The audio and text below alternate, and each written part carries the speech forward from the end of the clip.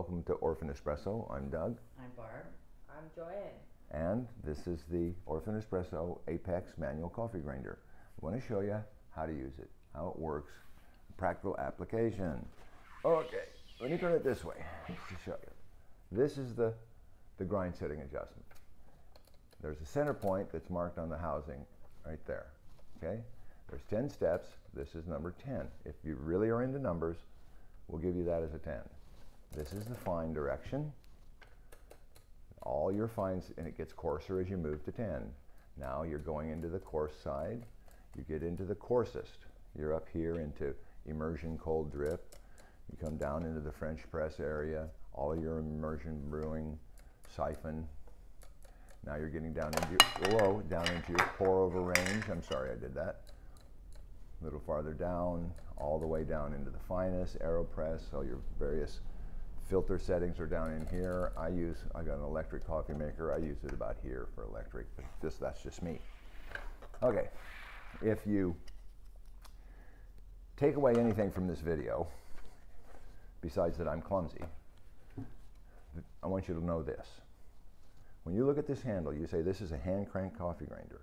You see a handle, you see a crank handle, and your first instinct is to grab the handle like this. This is only human, okay? You grab the handle like this and you put a death grip on it because you think you're going to be doing a lot of work and you're going to do this big loping overhand grind on it. You're going to be using your wrists, your elbow, your shoulder, your back, all the way down into your feet, okay? That's not how we grip the grip. That's not how we hold the knob. Grinder is designed to be held like this, a knob grip. It's a mushroom knob.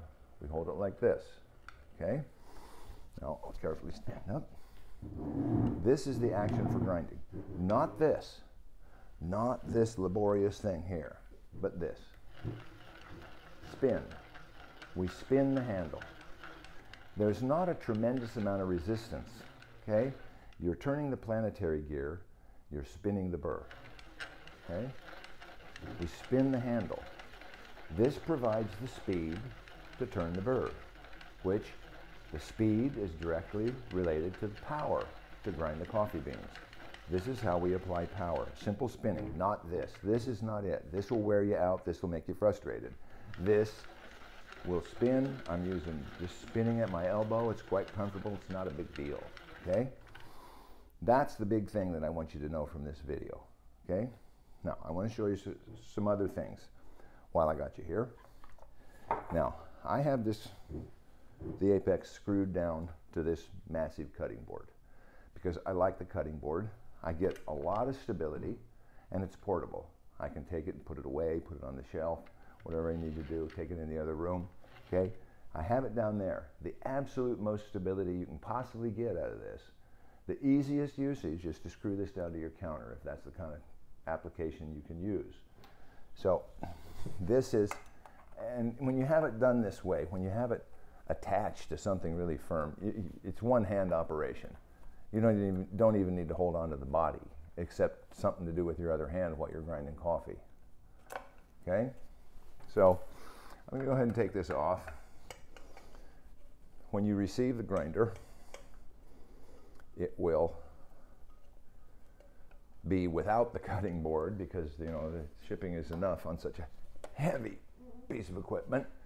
See, this is just a standard piece of wood. There's, I put some shelf liner on the bottom of it with double sticky tape, so it was kind of dressed it up. But that's what it got. I'll get this aside. Okay. Here's what you see when it comes out of the box. We've got some pretty solid silicone feet that provide padding, scratch resistance on your counter or table, okay? That's what we come with. Now, in this format, I'll just show you. These are some fairly dark beans. Always remember the catch jar. You'll only forget it once. Okay, so put in some fairly soft beans, dark roast. I'm going to grind with no other assistance. So I'm pushing down into the body of the grinder, straight down into the counter. Okay, straight down, kind of leaning on it with this hand, and just turning out the grind like that. No problem. Once again, I'm spinning. Now, there's this whole issue of speed. What you want to do is, this is a 1-to-4 ratio. 1 turn here, 4 turns down here. So we want to spin at least 100 RPMs on the handle. 120, that's 2 turns per second. Not a lot of resistance, as I said, so you can get a lot more speed out of it than that, but it's not necessarily a good idea, and we'll talk about that later. So this was a dark roast grind, no sticky pads, no board, okay? I didn't exactly hand that grind properly. Now I'm just going to show you a little more while Barb gets set up. I lost my scoop somewhere in the whole matter. I don't know, I put it over on the counter somewhere. Okay, this is more of a medium roast. So I'm going to push straight down on it and get my speed up. Once again, not a big deal, but I'm working harder.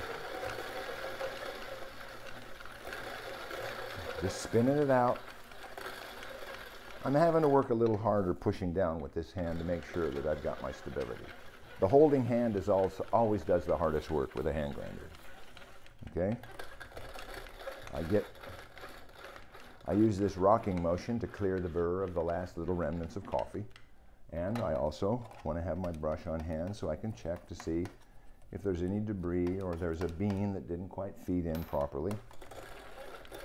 Once I clear the burr, I'm going to hand this over to Barb, and she's going to demonstrate the application of the sticky gel pads, which provides another level of stability. So if my lovely partner can assist me on this, she'll show you what you want me to do with it. Just hang on to it. I'm going to clean the bottom with alcohol. You want to be sure that the bottom is clean. You leave these. Dry. You leave these on, by the way. That provides a little more cushion. You just take the gel pad, peel off one side, stick it in place. These are reusable, washable with soap and water, air dry. And they Good thing you have fingernails. Yeah, they do. Yeah, they are this one sticky. is really sticking. Yeah, this is like the second or third use that we have on this particular set. But you can use them over and over again. They won't mark your counter.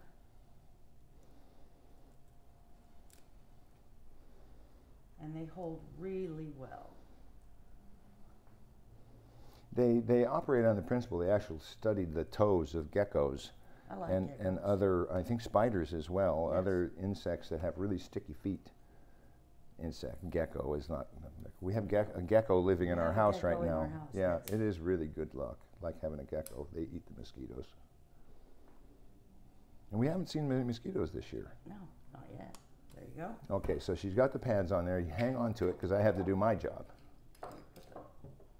Okay. Okay? You want to make sure your countertop, or wherever you're going to stick this, is clean. Because, especially you don't want to have a bit of coffee under it. Now that I've got everything completely wet, I'm sure this is compelling to everyone. Watching a man clean, it's always good. All right, Barb's going to you just set it straight down. Now, these things, they're designed so they resist upward motion off of the pad. The way you get it off is you crank it sideways. When you tip it, it comes off, but up and down, it sticks. Okay, that's our sticky pad. Now, I'm going to talk about something that to me is very important. It's how do we speed the grinder? How do we determine how fast to turn it?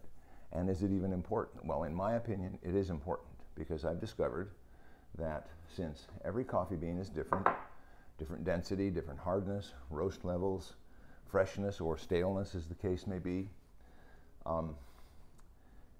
there's a different speed that you need to apply. Obviously, with a light roast, you need to apply more speed, more power. Speed and power are related. With a light roast as well, you might need to screw it down to a counter or a big block for the stability. Okay?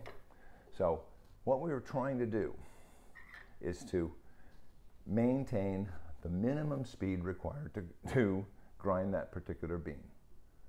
If you overspeed, you basically step out of the bounds of this intended project usage. And I've always neglected to say that, but this grinder was designed to make a clean grind. Clean, uniform grind.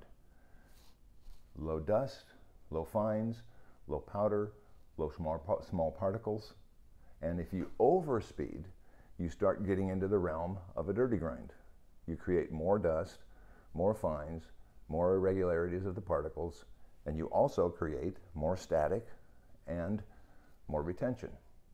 So if you keep it at a minimum just the speed you need, then you get a nice clean grind. Now I'm going to demonstrate how we do this. I've said we want 100, 110, 120 per minute to run the burr. That translates to 400 to 500 RPM. This is where we're running the burr. So I'll just start here. I can go ahead and sit down and do this, okay?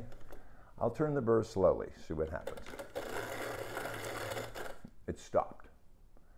I turn it very slow. When I have that stop, when I hit that stop point, it's time to turn it a little faster.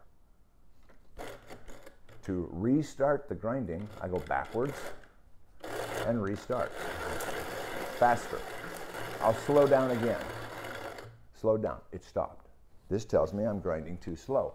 But there's nothing wrong with this. The burr is bidirectional, so the particle size in this direction is the same as the particle size in that direction. If it stops, you go backwards. Your feedback loop goes to your control mechanism, which is up in your head, that says, turn the handle a little faster. It's that simple. Once again, with the sticky feet, I've got my hand on top. I'm not gripping it. I got my hand on top. I'm pushing straight down into the table. Not sideways, straight down into the table. Grinding my beans out. I'll go up and show you again. If you need some help determining the speed, besides watching this video, there's a metronome on YouTube, and a metronome app. YouTube metronome. You can find or get a real metronome. They're cool. Okay. So once again, I put my hand on the grinder, push into the table. Apex grip, apex spin.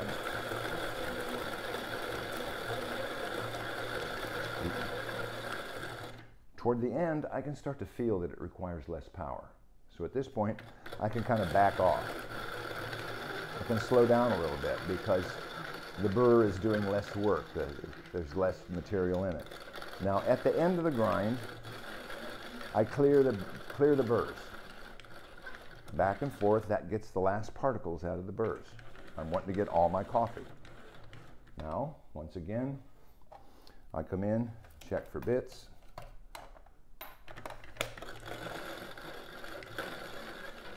Finish it off. Never in this process am I really working too hard with pushing with my hand. I'm just spinning it. Got the sticky pads on, so it's nice and stable. As you can see, this is a little bouncy because the pads are soft and bouncy. There's a lot of different products to stick things down to counters, by the way. The bottom is smooth. You can use a big full-size pad that gets the whole bottom, but you have to be careful. Some things you put down and they're very hard to get off. Okay? Now, if you should hear some kind of funny noise, that's not the gears. You can hear the gears. The way you clear any material that's in the burrs, the teeth are shaped like this, just like the teeth in your mouth. Something might get stuck between them, okay? The way we do that, this is how we clear the burrs. If you hear a funny sound, all metal, nothing's gonna wear out. That's the way we clear the burrs. Remember, we're spinning 100, 120. If you overspeed all the time, you get a faster grind, but you get a dirtier grind. If we hit our minimum effective speed, we're basically running at just the level we need to keep the grinder moving smoothly and efficiently.